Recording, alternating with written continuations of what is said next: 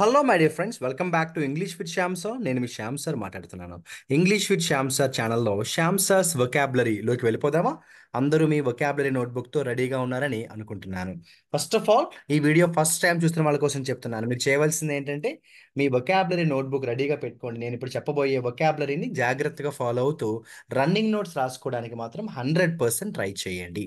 సరే, లేట్ చేయకుండా స్టార్ట్ చేద్దాం. ఈరోజు అంటే March 28 Hindu news paper editorial కాలంలో ఉన్నాం మనం. ఈ ఎడిటోరియల్ కాలంలో ఈరోజు చాలా అంటే చాలా వొకాబులరీ కనిపించాయి. ఇందులో నేను సెకండ్ ఆర్టికల్ని సెలెక్ట్ చేసుకున్నాను. టాక్సిక్ వర్డ్స్ అనే పేరుతో ఉన్న ఒక ఆర్టికల్ని అయితే నేను సెలెక్ట్ చేసుకోవడం జరిగింది. రీసెంట్గా కాంగ్రెస్కి సంబంధించిన ఒక మీడియా ఇన్ఛార్జ్ సుప్రియ అనే ఒక ఆవిడ కంగనా రనౌత్ని ఇన్సల్ట్ చేశారంట. దానికి సంబంధించిన ఆర్టికల్ ఇది. సింపుల్గా ఉంటుంది ఆర్టికల్, కానీ వొకాబులరీ తెలియాలి. ఫస్ట్ వొకాబులరీ చూసుకోండి, డెనిగ్రేటింగ్. ఎవరినైనా కూడా మనం అవమానకరంగా మాట్లాడి తక్కువ చేస్తూ మాట్లాడితే మనం ఏమంటాము? డెనిగ్రేటింగ్ అంటాం. సింపుల్గా షార్ట్కట్లో రాసుకోవాలనుకున్న వాళ్ళు ఇన్సల్టింగ్ అని రాసుకోండి. Second vocabulary అన్కాన్షియనబుల్. అంటే ఒక రకంగా చెప్పాలంటే లాజికల్గా కాకుండా దాన్ని మనం ఏమంటాము? ఇల్లాజికల్ అంటాము. ఏమాత్రము లాజిక్ వాడకుండా ఎవరైనా మాట్లాడితే దాన్ని అన్కాన్షియనబుల్ అంటాం. దాన్ని ఏమని చెప్తాము? ఇల్లాజికల్.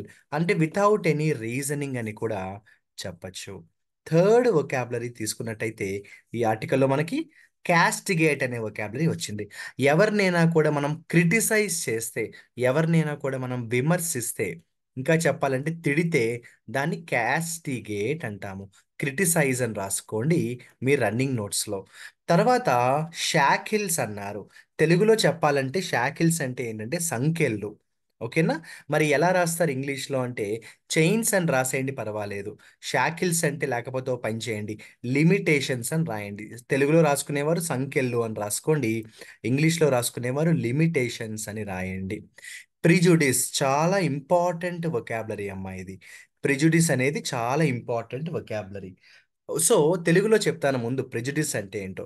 నేను ఒక వ్యక్తిని కలవక ముందు, ఆ వ్యక్తితో మాట్లాడక ముందే నేను తన మీద ఒక ఒపీనియన్ని ఫామ్ చేసేసుకుంటే నేను ప్రెజుడిస్ కలిగిన మనిషిని అనమాట. అంటే నా దగ్గర పూర్తి ఇన్ఫర్మేషన్ లేకుండా నేను ఒక కంక్లూజన్కి వచ్చేస్తే దాన్నే ప్రిజుడిస్ అంటాం. సో ప్రీ కన్సీవ్డ్ నోషన్ అని రాసుకోండి. ఇంగ్లీష్లో రాసుకునేవారు ఏం రాసుకుంటారంటే ప్రీ కన్సీవ్డ్ నోషన్ అని రాసుకోండి. అంటే అర్థం ఏంటంటే నేను ఆ పర్సన్ని కలవక ముందే ఒక ఒపీనియన్ని ఫామ్ చేసేసుకోవడం. అది మంచి పద్ధతి కాదు కదా. సో ప్రిజుడిస్ ఉండకూడదు ఎవరికి కూడా అనమాట. తర్వాత స్లర్ అన్నారు. ఆన్సర్ ఇక్కడే ఇచ్చేసారు, ఎబ్యూస్. సో స్లర్ అన్న ఎబ్యూస్ అన్న ఒకటే, ఎవరినైనా కూడా ఇన్సల్ట్ చేయడం, అవమానించడం. తర్వాత పెజోరేటివ్ కమెంట్స్ అన్నారు. యాక్చువల్గా మీకు జోక్ చెప్పనా? ఈ ఆర్టికల్లో చాలా మటుకు వొకాబులరీ ఒకటే మీనింగ్ ఉన్న సినోనిమ్స్ ఇచ్చేసారనమాట. సో పెజోరేటివ్ కమెంట్స్ అంటే కూడా ఇన్సల్టింగ్ కమెంట్స్ అనమాట. స్టార్టింగ్లో వచ్చింది కదా, అలాంటిది అనమాట. సో పెజోరేటివ్ కమెంట్స్ అంటే అవమానకరంగా, ఇన్సల్టింగ్. నీట్గా రాసుకోండి, నాలా కొంచెం కాకుండా నీట్గా రాసుకోండి. పెజోరేటివ్ అంటే ఏంటి? ఇన్సల్టింగ్. అవమానకరంగా అంటాను చూసారు, అలా. ష్రింకింగ్ అంటే అదేం పెద్ద కష్టమైన వర్డ్ కాదు, మీ అందరికీ తెలుసు. ష్రింకింగ్ అంటే ఏంటి? తగ్గిపోవడం. డిక్రీజ్ అని రాయండి. ష్రింకింగ్ అంటే ఏం రాస్తారు? డిక్రీజ్. చాలా ఇంపార్టెంట్ వొకాబులరీ వచ్చింది ఈరోజు. ఏంటంటే వోచర్స్ అన్న వొకాబులరీ వచ్చింది. వోచర్స్ అంటే ఒక రకంగా చెప్పాలంటే ఎష్యూరెన్స్ ఇవ్వడం అనమాట. ఇంకా చెప్పాలంటే భరోసా ఇవ్వడం అనమాట. ఎఫెర్మ్ అంటాను చూసారా, ఎఫెర్మ్ అంటే ఏదైనా ఒక విషయాన్ని బల్లగుద్ది బలంగా చెప్పడం. ఎష్యూరెన్స్ ఇవ్వడం అని రాసుకోండి. ఎష్యూర్ అని రాసుకోండి. ఇంకా రెగ్యులర్ వొకాబులరీతో పాటు ప్రతిసారి కూడా ఇడియమ్స్ వస్తుంటాయని మీ అందరికీ తెలుసు. ఈ రోజు మనకు వచ్చేసింది ఇడియం. కట్ ఐస్ అంటే దేన్నైనా కూడా ఇన్ఫ్లుయెన్స్ చేస్తే దాన్ని కట్ ఐస్ అంటాం. సో ఇన్ఫ్లుయెన్స్ అని రాయండి. ఫర్ ఎగ్జాంపుల్, నేను నా ఫ్రెండ్తో చెప్పాను ఏమని అంటే, ఒరే నువ్వు ఎంత గట్టిగా అరిచినా కూడా నా మీద ఎటువంటి ఇన్ఫ్లుయెన్స్ ఉండదు, కాబట్టి అరుస్తానంటారు నీ ఇష్టం అని చెప్పాను. సో కట్ ఐస్ అంటే ఇన్ఫ్లుయెన్స్ చేయడం. For example, your behaviour doesn't cut eyes on me. అర్థమైందా? Your behaviour doesn't cut eyes on me. నీ నీ బిహేవియర్ నా మీద ఎటువంటి ఇంపాక్ట్ కలిగించదు అని చెప్తాం కదా, అలా అన్నమాట. నేను నెక్స్ట్ వొకాబులరీ చెప్పే ముందు మీ అందరికీ కూడా తెలిసిన విషయాన్ని మరొక్కసారి గుర్తు చేస్తున్నాను. మనం రీసెంట్గా ఒక ప్రోగ్రామ్ అయితే స్టార్ట్ చేయడం జరిగింది. దాని పేరు మిషన్ 1000. ఏంటి మిషన్ అంటే రకరకాల కాంపిటేటివ్ ఎగ్జామ్స్కి కావాల్సిన స్పాటింగ్ ది ఎర్రర్స్, ఎన్ని 1000 క్వశ్చన్స్ని నేను డిజైన్ చేయడం జరిగింది. నేను దానికి సంబంధించి ఆల్రెడీ పార్ట్ 1 పీడిఎఫ్ ఫైల్ మీకు మన టెలిగ్రామ్ ఛానల్లో షేర్ చేయడం కూడా జరిగింది. ఈ పార్ట్ 1లో మనకి ఎన్ని క్వశ్చన్స్ ఉంటాయంటే 10 క్వశ్చన్స్ ఉంటాయి. వీటికి సంబంధించి చాలామంది స్టూడెంట్స్, ఆల్మోస్ట్ చెప్పాలంటే 40+ స్టూడెంట్స్ నాకు వాట్సాప్లో వాళ్ళ ఆన్సర్స్ నాకు పంపడం అయితే జరిగింది. అందులో ఇద్దరు ముగ్గురు స్టూడెంట్స్ చాలా దగ్గర దాకా వచ్చారు. 2-3 క్వశ్చన్స్ మిస్ అయ్యారు. ఎవరికి కూడా 10 out of 10 అయితే ఎవరికి కూడా రాలేదన్నమాట. అందుకే నేను ఎవరిని కూడా విన్నర్స్గా అనౌన్స్ చేయలేదు. అయితే ఈ మిషన్ 1000 స్పాటింగ్ ది ఎర్రర్కి సంబంధించి పార్ట్ 1 కీ అనేది నేను ఆల్రెడీ మన టెలిగ్రామ్ ఛానల్లో పోస్ట్ చేయడం కంప్లీట్ అయింది. మరి వీటికి సంబంధించి సొల్యూషన్స్ అంటే వీడియో ఎక్స్ప్లెనేషన్ ఆల్రెడీ రికార్డ్ చేశాను. మన ఇంగ్లీష్ విత్ శ్యామ్ సార్ యాప్లో కూడా నేను ఆ వీడియోని అప్లోడ్ చేయడం కూడా కంప్లీట్ అయింది. కావాల్సిన వారు మన ప్లే స్టోర్లోకి వెళ్ళి ఇంగ్లీష్ విత్ శ్యామ్ సార్ యాప్ని ఇన్స్టాల్ చేసుకున్నట్టయితే అక్కడ మీకు ఈ మిషన్ 1000కి సంబంధించిన సొల్యూషన్ వీడియో ఎక్స్ప్లెనేషన్ కనిపిస్తుంది. కొంతమంది అడుగుతున్నారు, సార్ ఈ వీడియో చూడాలంటే మేము ఏదైనా కోర్స్ పర్చేస్ చేయాలంటే అస్సలు అవసరం లేదమ్మా, ఈ వీడియో పూర్తిగా ఫ్రీ. ఎవరైనా కూడా కంప్లీట్గా ఫ్రీగా ఈ వీడియోని చూడొచ్చు. ఈ మిషన్ 1000 నేను స్టార్ట్ చేసింది ఏంటంటే అందరి స్టూడెంట్స్కి హెల్ప్ చేయడానికి. అంటే కోర్సు ఎవరైతే పర్చేస్ చేయలేదో వాళ్ళు కూడా ఈ మిషన్ 1000కి సంబంధించిన కాంటెంట్ని చక్కగా ఫ్రీగా చూసి రన్నింగ్ నోట్స్ రాసుకోవచ్చు. ఓకేనా? ఇక రిఫ్రెయిన్ అంటే ఏంటి? ఏదైనా ఒక పని జరగకుండా ఆపడం అన్నమాట. రిఫ్రెయిన్ అంటే ప్రివెంట్. ప్రిపోజిషన్స్ క్లాస్లో కూడా నేర్చుకుంటాం, ఫ్రమ్ వస్తుంది. రిఫ్రెయిన్ ఫ్రమ్ అంటే ప్రివెంట్ ఫ్రమ్. అదిగో డిస్పరేజింగ్ రిమార్క్స్, మళ్ళీ అదే మీనింగ్, అవమానకరమైన, ఇన్సల్టింగ్. పెర్సిస్ట్ అనేది చాలా ఇంపార్టెంట్ వర్డ్. పెర్సిస్ట్ అంటే కంటిన్యూ అని రాయండి. పెర్సిస్ట్ అంటే ఏం రాస్తారు? కంటిన్యూ అని రాయండి. పెర్సిస్ట్ అంటే ఏం రాస్తారు? కంటిన్యూ అని రాయండి. ఇలా ఈ ఆర్టికల్లో మనకి చాలా వొకాబులరీ వచ్చాయి. అయితే ఈ ఆర్టికల్తో కంపేర్ చేస్తే ఫస్ట్ ఆర్టికల్లో ఇంకా ఎక్కువ వొకాబులరీ ఉన్నాయి. బట్ నేను ఈ ఆర్టికల్లో అన్ని వొకాబులరీ చెప్పను, వీలున్నని చెప్పడానికి ప్రయత్నం చేస్తాను. ఇగ్నోర్ అంటే పట్టించుకోకపోవడం అనమాట. ఇగ్నోర్ అంటే పట్టించుకోకపోవడం అనమాట. నెగ్లెక్ట్ అని రాయండి. పట్టించుకోకపోవడం, సీరియస్గా తీసుకోకపోవడం అనమాట. ఇంజంక్షన్ అంటే సుప్రీం కోర్టు కానీ గవర్నమెంట్ కానీ ఏదైనా ఒక ఆర్డర్ ఇచ్చింది అనుకోండి, తీర్పు ఇచ్చింది అనుకోండి, దాన్ని ఇంజంక్షన్ అంటే ఇది లీగల్ భాషలో తరచుగా వాడుతూ ఉంటారు. ఇంజంక్షన్ అంటే ఆర్డర్. డిఫామేషన్ అంటే ఎవరినైనా కూడా అవమానించడం, తక్కువ చేసి మాట్లాడడం, చులకన చేసి మాట్లాడడం. సో డిఫామేషన్ అంటే ఇన్సల్ట్ అని రాయండి. ఇక రామిఫికేషన్ అంటే పరిణామాలు, కాన్సీక్వెన్సెస్ అంటాం. ఏమంటాం మనం? రామిఫికేషన్ అంటే కాన్సీక్వెన్సెస్, పరిణామాలు. ఇంపైర్ అంటే దేన్నైనా కూడా డిస్టర్బ్ చేయడం అని రాయండి. ఇంకా చెప్పాలంటే బలహీనపరచడం. ఓ పని చేయండి, ఇంపైర్ అంటే ఏం రాస్తారంటే మేక్ వీక్ అని రాయండి. ఇంపైర్ అంటే ఏం రాస్తారు?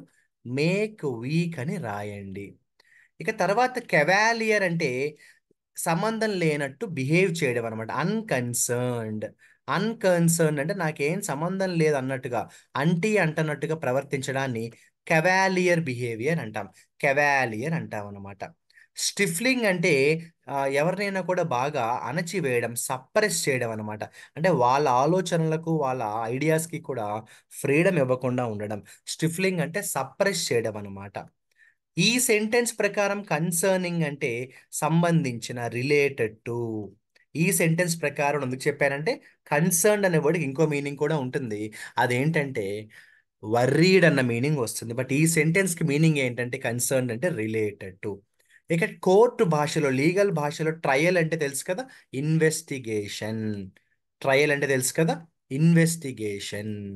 ఎలిజెడ్లీ అంటే ఎవరైనా ఒక విషయాన్ని చెప్పారనుకోండి, అది నిజం కావచ్చు అవ్వకపోవచ్చు, దాన్ని ఎలిజెడ్లీ అంటాం. సాధారణంగా ఏమంటామంటే విమర్శ, రిమార్క్ అని అనొచ్చు. ఇక రీటరేట్ అంటే చెప్పిన విషయాన్ని పదే పదే చెప్పడాన్ని రీటరేట్ అంట. మీరు రిపీట్ అని రాసుకోండి. నేను ప్రతి క్లాస్లో హార్డ్ వర్క్ చెయ్యాలి అని చెప్తూ ఉంటాను కదా స్టూడెంట్స్కి. అంటే నేను ప్రతి క్లాస్లో హార్డ్ వర్క్ కోసం రీటరేట్ చేస్తూ ఉంటాను. అడ్మానిష్ చేయడం అంటే ఏంటంటే ఎవరికైనా కూడా వార్నింగ్ ఇవ్వడం లేదా ఎవరినైనా కూడా తిట్టడం. అడ్మానిషన్ అంటే ఎవరినైనా కూడా తిట్టడం అంటాను చూసారా, అలా అన్నమాట. స్కోల్డ్ అని రాయండి లేదా వార్నింగ్ అని కూడా రాయొచ్చు. ఇలా చూసుకుంటూ వెళ్తే తర్వాత ప్లెయింటిఫ్ అన్న వర్డ్ వాడారు. ఇది లీగల్ లాంగ్వేజ్లో కామన్గా వాడుతూ ఉంటారు. ఎవరైతే కంప్లైంట్ ఇస్తారో ఆ కంప్లైంట్ ఇచ్చిన వ్యక్తిని మనం ప్లెయింటిఫ్ అని చెప్తాం. దాన్ని ఏమంటామంటే కంప్లైనెంట్ అంటాము. ఎవరైతే కంప్లైంట్ ఇస్తారో. నేను ఒక 2 days back one word substitutes అనే టాపిక్ మీద ఒక క్లాస్ చెప్తూ ఉన్నాను. అక్కడ ఎపోజిట్ అనే వన్ వర్డ్ సబ్స్టిట్యూట్ చెప్పాను. ఎపోజిట్ అంటే ఏంటంటే సూటబుల్, కరెక్ట్గా సూట్ అయ్యేది అని చెప్పేటప్పుడు దాన్ని ఏమంటామంటే ఎపోజిట్ అంటాము. సూటబుల్ అంటాం. ఏమంటాం? సూటబుల్. ఇక కర్బ్ అన్న వర్డ్ అందరికీ తెలుసనే అనుకుంటున్నాను. కర్బ్ అంటే అర్థం ఏంటంటే కంట్రోల్ చేయడం అనమాట. రెస్ట్రిక్షన్స్ అంటాను చూసారా, అలా అన్నమాట. అవుట్ రైట్ అంటే కంప్లీట్లీ, మొత్తంగా. అవుట్ రైట్ అంటే కంప్లీట్లీ, మొత్తంగా. ఈ రోజు మనకి ఇంకొక ఇడియం కూడా వచ్చేసింది చూసారా.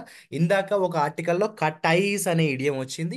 ఇక్కడ ఇంకొక ఇడియం వచ్చింది. అది ఏంటంటే గ్యాగ్ ఆర్డర్స్. అంటే కోర్టు ఎప్పుడైనా కూడా ఏదైనా ఒక విషయం గురించి ఎక్కడ మాట్లాడొద్దు, అంటే don't speak about this issue. ఈ విషయం ఇంకా కోర్టులో కేసు అవుతోంది కాబట్టి దీని గురించి ఎవరు మాట్లాడొద్దు అని ఒక ఆర్డర్ ఇచ్చింది అనుకోండి. ఆ ఆర్డర్ని ఏమంటామంటే గ్యాగ్ ఆర్డర్స్ అంటాం. గ్యాగ్ ఆర్డర్స్ అంటే order given by a court not to speak on a particular issue. Order given by a court not to speak on a particular issue. అక్కడితో నేను ఈ క్లాస్ ఎండ్ చేస్తున్నాను. అయితే ఎప్పటిలాగే నేను ఈరోజు చెప్పిన వొకాబులరీలో ఒక 3 words మీకు ఇస్తాను. వాటితో మంచి మంచి ఎగ్జాంపుల్స్ తయారు చేసి కమెంట్ సెక్షన్లో మెసేజ్ చేయండి. ఎవరైతే ప్రతిరోజు యాక్టివ్గా కమెంట్ సెక్షన్లో ఎగ్జాంపుల్స్ని పంపిస్తుంటారో వాళ్ళకి నేను ఒక సర్ప్రైజ్ గిఫ్ట్ అయితే అనౌన్స్ చేస్తాను. ముందుగా రెమిఫికేషన్, పరిణామాలు. దీంతో ఒక ఎగ్జాంపుల్ని తయారు చేసి కమెంట్ చేయండి. రామిఫికేషన్స్ అంటే పరిణామాలు. తర్వాత కెవాలియర్ అంటే సంబంధం లేనట్టుగా బిహేవ్ చేయడం. కెవాలియర్ అనేది యాడ్జెక్టివ్ ఫామ్లో యూజ్ చేస్తాం. దీంతో కూడా ఇంకో ఎగ్జాంపుల్ని తయారు చేసి కమెంట్ చేయండి. ఇందాక ఒక ఇడియం చెప్పాను గుర్తుందా? కట్ ఐస్ అనే ఒక ఇడియం చెప్పాను. ఎక్కడుంది అది? కింద ఆర్టికల్లో కదా. ఆ కట్ ఐస్ అంటే నాకేం ఫరాక్ పడదు అంటాము. నీ ప్రవర్తన వల్ల నాకేం ఫరాక్ పడదు అంటాం. సో కట్ ఐస్ అంటే నాకేమీ ఇబ్బంది లేదు, నా మీద ఎటువంటి ఇన్ఫ్లుయెన్స్ ఉండదు. దీంతో కూడా ఒక ఎగ్జాంపుల్ని తయారు చేసి చక్కగా కమెంట్ సెక్షన్లో ఈ 3 ఎగ్జాంపుల్స్ని మెసేజ్ అయితే చెయ్యండి. ఇప్పుడు చెప్పే మాటే మళ్ళీ చెప్తున్నాను. వొకాబులరీ మన బలహీనత కాకూడదు. వొకాబులరీ మన స్ట్రెంగ్త్ అవ్వాలి. మళ్ళీ ఇంకో మాట చెప్తున్నాను, ఎప్పుడు చెప్పేదే. ఎన్ని వొకాబులరీ నేర్చుకుంటున్నామని కాదు, నేర్చుకునేవి గుర్తు పెట్టుకునేలాగా నేర్చుకుంటున్నామా లేదా, దట్ ఈజ్ ఇంపార్టెంట్. ఓకేనా? చక్కగా ఈ 3 వొకాబులరీతో 3 ఎగ్జాంపుల్స్ని కమెంట్ చేయండి. అలాగే ఎప్పటిలాగే ఈ శ్యామ్ సాస్ వొకాబులరీ అనే ప్రోగ్రామ్ మీకు హెల్ప్ చేస్తుందా లేదా, అలాగే మీ ఫీడ్బ్యాక్ని నాతో ఓపెన్గా కమెంట్ సెక్షన్లో షేర్ చేసుకోండి. నెక్స్ట్ క్లాస్లో కలుస్తాను. All the best.